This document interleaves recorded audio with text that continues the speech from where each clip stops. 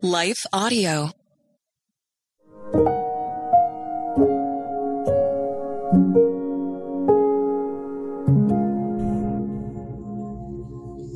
Thank you for listening to Your Daily Prayer, a podcast dedicated to helping you find the words you need to connect with your Father in heaven.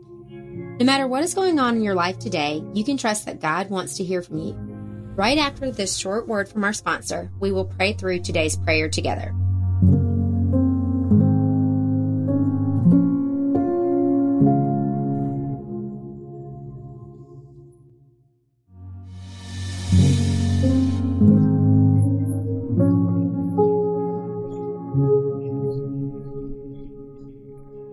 A prayer for flexibility in our planning. You can make many plans, but the Lord's purpose will prevail. Proverbs 19:21. My phone buzzed and my children's school appeared on the caller ID. My initial thought was to send it to voicemail. With only 30 minutes left in the day, this couldn't be anything of major importance. Probably just one of those automatic dialers. But something told me I should answer. Miss Bailey, your child has a fever. You need to come pick her up. My heart sank, but not for the right reason. Yes, I was concerned that my child was sick, and I hated to think of her sitting in the nurse's office, pitifully waiting for me to come and rescue her. I was upset because her sickness meant that our weekend plans were out the window. I know, I probably won't win any Mother of the Year's awards with that admission. The last few weeks had been incredibly busy for our family. My husband and I barely got a chance to speak most days, surviving off a peck and a few text messages to sustain our relationship. We needed a date night, and just that morning, a relative offered to keep the girls so we could have dinner. Sans 3 rambunctious kiddos. On the way to school, I became more agitated, thinking about the numerous times illness or something else with the kids thwarted our attempts at some mommy and daddy alone time. Spending time with my husband is a good thing, and working on our marriage is vital. So why did it seem that something always came up every time we planned to go out? In Proverbs 19:21, Solomon understood the importance of having a good plan. He most assuredly ascribed to those who fail to plan to fail mentality. Maybe his reason for stressing the importance of a good plan was that he oversaw all the intricate details involved in designing and building the temple and other important structures in his kingdom.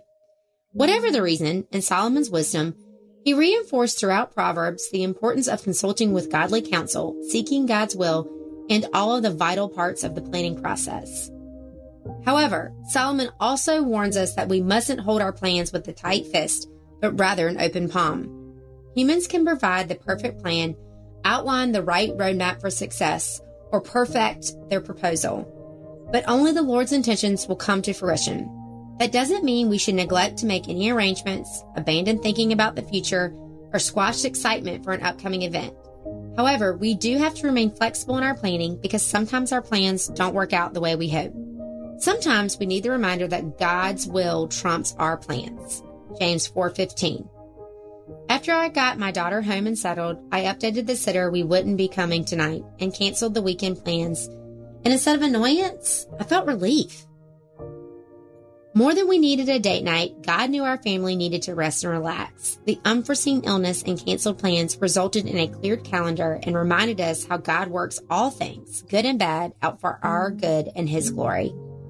May we approach planning humbly, learning to adjust and adapt when things don't work out how we hoped. Because God is all-knowing and loves us dearly, we can trust His plans are always better than anything we orchestrate. May this truth free us to hold our plans loosely, adapt quickly, when things don't work out the way we hoped. Let's pray. Dear God, thank you for your sovereign control over all areas of our lives. Please guide us as we seek to do your will by leaning on your words in the scriptures. Help us to be flexible in our planning and approaching planning with humility and surrender. May we not rely on our own ability, leaning on godly wisdom and trusting that you're always working for the good of your people. When our plans fail, give us the grace to adjust and adapt, finding an opportunity to be joyful in our circumstances. Let us be encouraged not to boast about tomorrow, but take great delight in serving you today in everything we say and do. Thank you for your salvation plan, sending your Son to redeem your creation from this fallen world. We love you. Amen. Your Daily Prayer is a production of Life Audio and Salem Media. If you liked what you heard today, please take a second to rate and review this podcast in your favorite podcast app so that more listeners like you can find the show. For more faith-filled, inspirational podcasts, visit us at lifeaudio.com.